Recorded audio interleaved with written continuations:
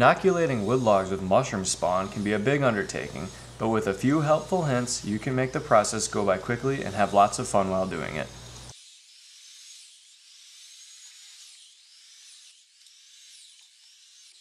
The first thing you must do is collect all your tools and supplies. You'll need spawn, a drill or angle grinder, freshly cut logs, and some willing workers.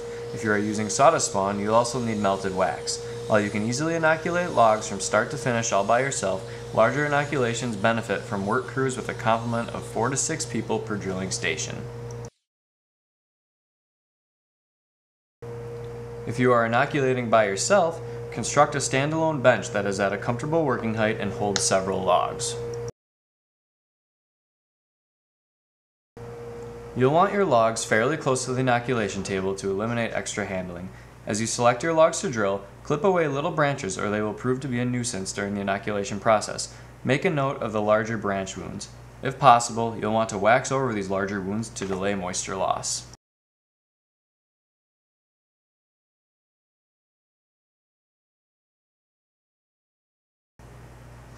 Here is a simple inoculation table that allows a single driller and waxer to keep pace with up to 2 pairs of people inoculating.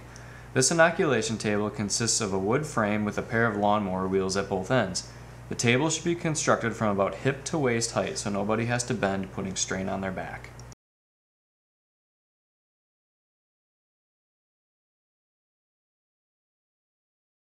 The wheels allow for the logs at the drilling and waxing stations to be solidly cradled and facilitates easy turning as the logs are drilled and waxed.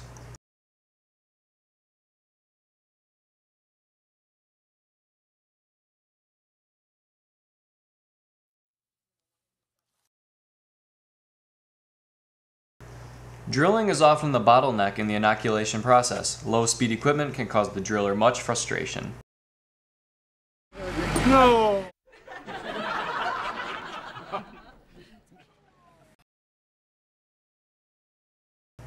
Newer drills will complete the task, eventually. That's much better.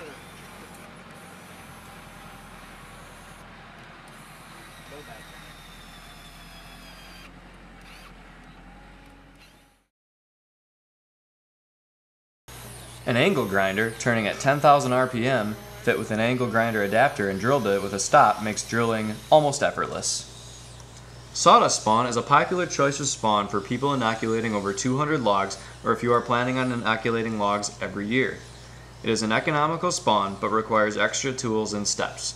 Once you are set up though, the extra cost is often well offset by the spawn savings. If you are using sawdust spawn, you'll want to use a 6 to 8 inch by 2 inch drill pattern.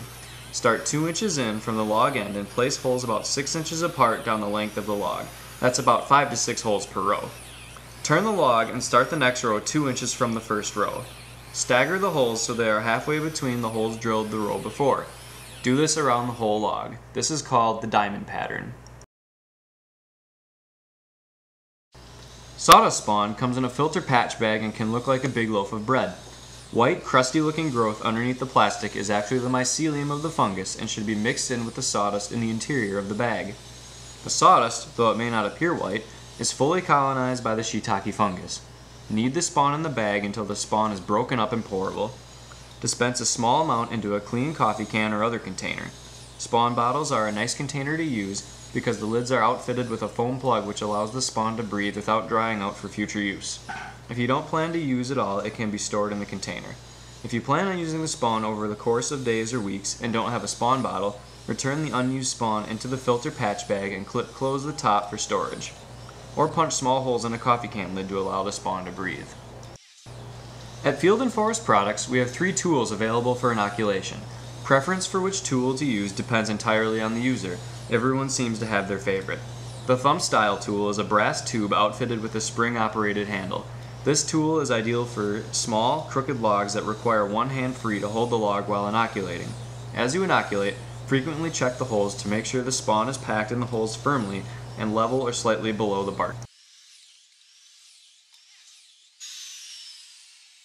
To keep spawn from packing down and impeding total fill in the tool chamber, occasionally shake the spawn to keep the sawdust particles aloft.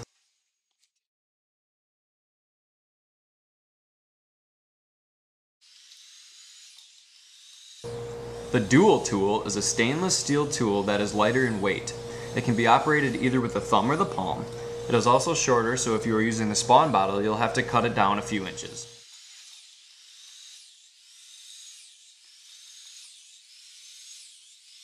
The palm tool is almost identical to the brass thumb tool, but is outfitted with a heavy spring and a comfortable wood handle. It is meant for using with the palm of the hand.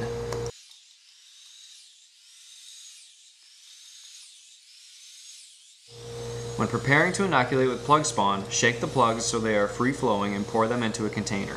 Thick white growth around the plugs is normal and will peel off the plugs as you pound them in.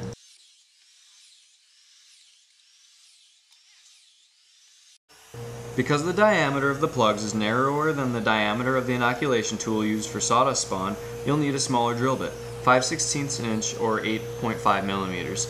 If you are using an angle grinder, you'll also need an adapter and the 8.5 millimeter bit. The adapter will serve as the drill stop. You'll also need to tighten up the inoculation rate. Drill holes every 4 to 6 inches down the length of the log and 1 to 2 inches between rows. Plug spawn is a popular choice for people who are inoculating under 100 logs and don't want to invest in any tools besides a hammer. Inoculation is straightforward. Just pound the peg into the hole. After the log is inoculated, the log is rolled down to the waxing station. Wax is melted in a deep fat fryer shown here until it is hot enough to make a sizzling noise when applied to the inoculation site. This is 350 degrees Fahrenheit, or just below flash point. You'll use less wax if you are able to get it this hot. Use a paintbrush or wax dauber to apply the wax. Tape the daubers to a stick if you want some distance between your hand and the hot wax. Daubers eventually lose loft with use but can be doubled up to extend their life. Plug spawn should also be waxed after inoculation. Either use melted wax as for sawdust spawn or use a softer cheese wax, such as plug wax shown here, to smooth on with your fingers. Thimble spawn is a good choice for mushroom growers who have high labor costs or for those wanting the benefits of sawdust spawn, such as fast spawn run and no waxing. Thimbles are made out of a compressed oak sawdust and have a styrofoam cap attached, eliminating the need for waxing. Thimble spawn comes in a molded tray. The trays are shipped in a plastic bag. Make sure to keep the trays in the bag until they are ready to use.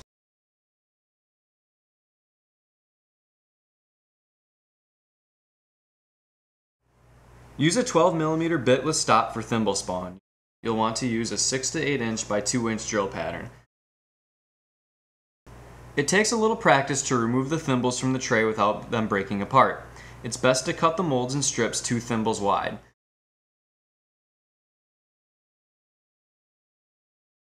Using gentle pressure from the bottom with one hand, pop the bottom of the thimble upward, grabbing it with your other hand. Insert the thimble into the hole, making sure the styrofoam cap is well seated in the hole. If the styrofoam cap comes loose while removing the spawn from the tray, save it and press it on top after the plug is inserted. Having a record of the work you've done helps assess your results later in the field. Embossing the inoculation date and strain and any other relevant information on a tag and stapling it to the log end will help you make future log management decisions. At Field & Forest Products, we wish you great success with your project.